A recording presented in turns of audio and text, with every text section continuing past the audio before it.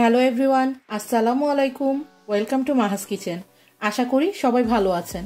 আজকে আমি আপনাদের ফ্রাইড রাইস কিভাবে আমি আমার মতো করে করি তাই করে দেখাবো। চলুন আমরা চলে যাই আমাদের কি কি লাগবে তা দেখতে। এখানে আমি কিছু রাইস নিয়ে নিয়েছি বা ভাত, যেটা লেফট ওভার ছিল সকালের। একটু ঠান্ডা ভাত হলে ফ্রাইড রাইসটা সুন্দর মতো হয়। তারপরে আছে এখানে কিছু আদা কুচি বা জিঞ্জার। এখানে আমি 3-4টা কাঁচামরিচ নিয়ে নিয়েছি ফালি করে। এখানে আছে পেঁয়াজ পাতা বা স্প্রিং অনিয়ন। এখানে কিছু পেপার আছে, রেড পেপার, হালকা একটু স্পাইসি, এটা একটু ডিফারেন্ট পেপার। এখানে ধনিয়া পাতা। এখানে আমি হাফ স্পুন হলুদ নিয়ে নিয়েছি। এখানে একটু সয়া সস নিয়ে নিয়েছি 1 চামচের মতো। এখানে কিছু জিরা আছে আর এখানে কিছু গরম মশলা আছে হাফ স্পুন থেকে একটু কম। এখানে কিছু সানফ্লাওয়ার অয়েল নিয়েছি, 2টা এগ, আর এখানে কিছু ক্যাবেজ বা বাঁধাকপি, গাজর ফালি করে নেওয়া আছে। এখন চলুন আমরা রান্নায় চলে যাই।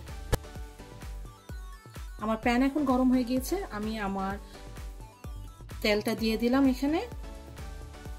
এর সাথে আমি দিয়ে দিব আমার এগটা। আমি এগটা একটু কুক করে নিব এবং ফ্রাই করে নিব। আমি অত বেশি কুক করব না, হালকা করে। আমি একটু লবণ দিয়ে দিচ্ছি উপর থেকে।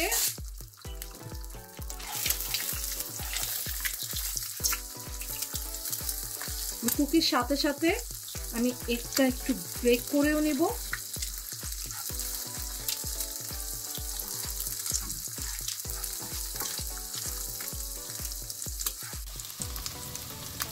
একটা আমি একটু এখন সাইড করে রাখছি। আমি এখানে আমার জিরাটা দিয়ে দিলাম এবং জিরার সাথে আমি আমার আদা কুচিগুলোও দিয়ে দিব। আমি একটু ফ্রাই করে নিব।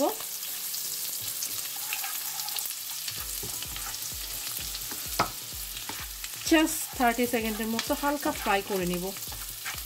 এবার আমি একটা ওইদিকে নিয়ে এসে দিই, এতে ফ্লেভারটা চলে যাবে। এর সাথে আমার বাঁধাকপি আর গাজরের কুচিগুলোও দিয়ে দিলাম।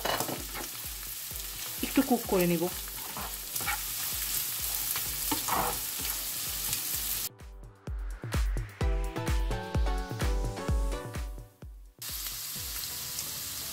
আমার ক্যাবেজটা ক্যারটটা কুক হয়ে গিয়েছে। আমি 1 মিনিটের মতো রেখেছিলাম।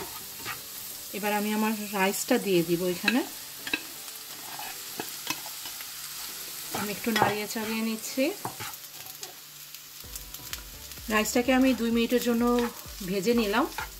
এবার আমি আমার গরম মশলার গুঁড়া, হলুদ জাস্ট একটু কালারের জন্য, আমি এই যে আমার মিক্স পেপারের মতো চিলিটা, যেটা এটা একটু স্পাইসি ওটা, এবং আমার চিলিটা দিয়ে দিলাম। আমি এটাকে আবার মিক্স করে 2 মিনিটের জন্য জাস্ট হালকা করে ভেজে নেব।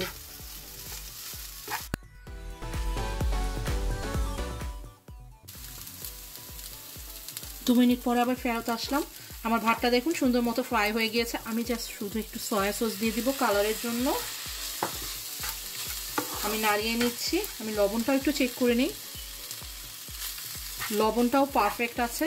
আমার ফ্রাইড রাইসও হয়ে গিয়েছে। আমি এটাকে 30 সেকেন্ড আর গরমে রাখবো।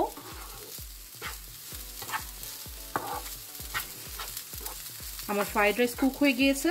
আমি এটাকে এখন ডেকোরেশন করে আপনাকে দেখাবো। আমি চুলার জাল বন্ধ করে দিচ্ছি।